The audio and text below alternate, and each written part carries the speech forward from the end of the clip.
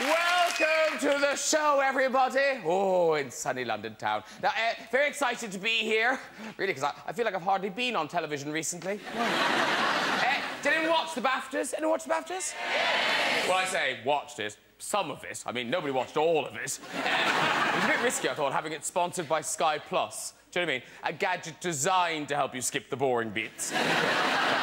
Welcome to BAFTAs. Kenny Brook and Frog. Oh, that's Gavin and Stacey. Well done, Brucey. Good night. Now, what can I tell you about my guest tonight, ladies and gentlemen? Well, for 7 years, some people thought one of my guests was actually in charge of America. No, not him.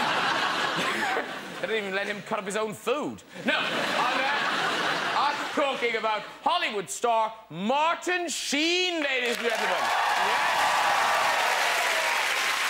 The man who was the president in the West Wing. He was also the star of Apocalypse Now, but probably best known for his range of furniture polish. Yeah. Little known fact I came across in my research there. Yeah, very career.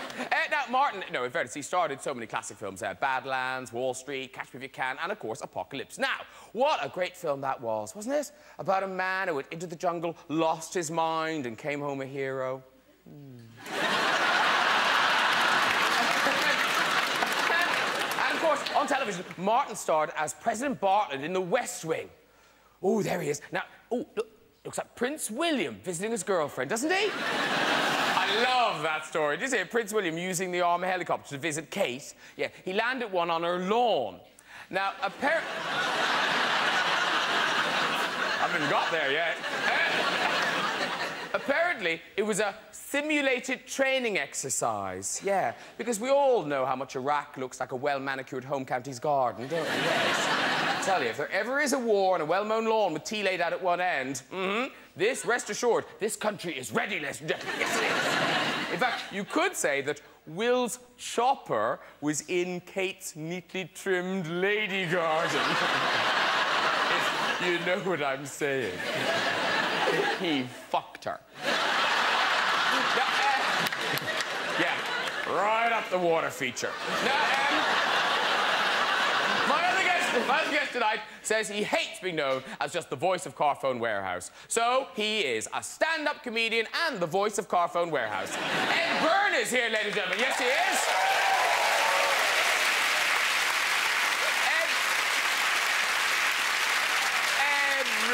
Makes me laugh, and it's good to laugh, isn't it, when there's so much sad news in the world. For example, I was very sad to learn that this man is tragically battling bulimia.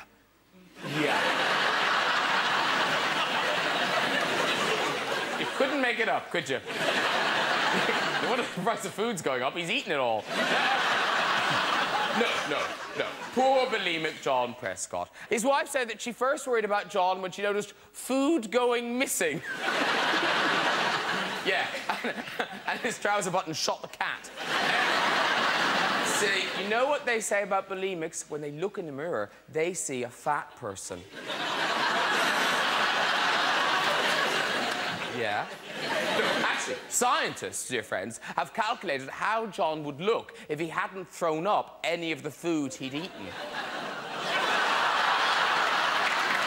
Hey, not as bad as I thought. Anyway, let's meet my guests. Later in the show, we'll have music from Will.i.am and Cheryl Cole. But first, what's that Mobley? It's my favourite comedian, Ed Byrne, ladies and gentlemen. No. We won't mention it anyway. Sit down. Ed Byrne. And hail to the chief. Please welcome the great Martin Sheen. Thank you very much, sir. Sit down. Woo. Sit down. Oh, dear. How are you? I'm good, thank you. Very good. And yourself, Ed? I'm good. I'm excited. I know. It's Martin Sheen. I know. We'll just sit and stare at you for a while. We were roaring at that poor bulimic person. No, because he's a politician here. Yes, I heard. Yes. Yeah. And you know, he wrote this book, and we were expecting, you know, surprises and secrets and what have you. You know, maybe an affair here or there, or fight number 10. No one saw the bulimia coming. Nobody saw that one coming. It's your common everyday gluttony. That's what it is. That's what it is. But I can see, I can imagine him sticking his fingers down his throat to try and force more in. Yeah. Or when he went to vomit, he put down chocolate fingers. Oh, God, the poor devil. I mean, it's outrageous. It is, but, he's nice and full. Because politicians, I mean, obviously, because of the West Wing, you've been drawn into that world. I'm not in the West Wing. What are you...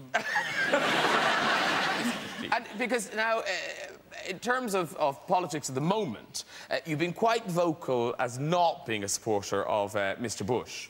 Oh, is that who he was? Yes. Mm-hmm. Yeah, so, well, when the West Wing started, we had a different president, Mr. Clinton, who loved the show, was a big supporter. And after the new administration came in, the entire staff was invited to come to the White House and meet their contemporaries. What do you call them? Their counterparts. Counterparts, all but me. And so I was very relieved. But you, at one point, you wrote a letter of apology to Bush. Is that right? I drew a lot of criticism in a speech I made one day because I called him an old drunk. And so I apologized. I apologized when I took a lot of heat, and I said, let's be honest, he's not old. Didn't you go on record as calling him a moron as well? I did, yes, and I regretted that, too, because he's far worse, but... Big mistake on my part. Because now, because Bush, he came to Ireland. Yeah, I remember Why that. did he go to Ireland? I left. Just to annoy you. You left. Just wanted to make sure. Yeah. There was a big, I don't know if you read about this, because he went over there a few years ago and there was a big diplomatic fiasco about it because he wanted to bring armed Secret Servicemen with him. Ah, yeah. And you're not supposed to have a gun in Ireland unless you're in the Irish Police Special Branch or the Army or you bought it in a pub.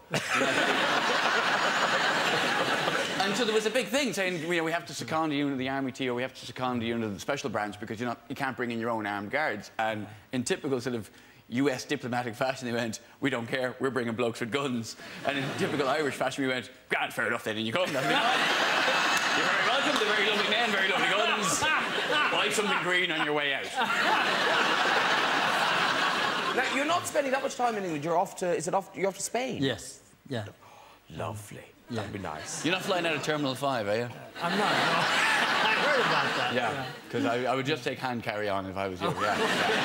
Which they may well lose as well. Have you done Terminal? You haven't done Terminal 5? I have, yeah. And what happened? I have. I was lucky. Oh, well, I didn't check in any luggage, so I wasn't lucky. I was clever. They just, yeah. I don't know about you. I don't really like to travel. I like to be in different places. I don't actually like getting. I don't know if you ever hear people say getting there is half the fun. Oh no. You must have shit holidays. I just, yeah. I get my luggage lost on average once out of every time. Oh. That always annoys me when they ask you, like, have you all the questions that you get, like they want to know the full history of your bags before they go and lose them on you. Did you pack these bags yourself? No, I have people who do that for me. Ryanair, how many servants do you think I have?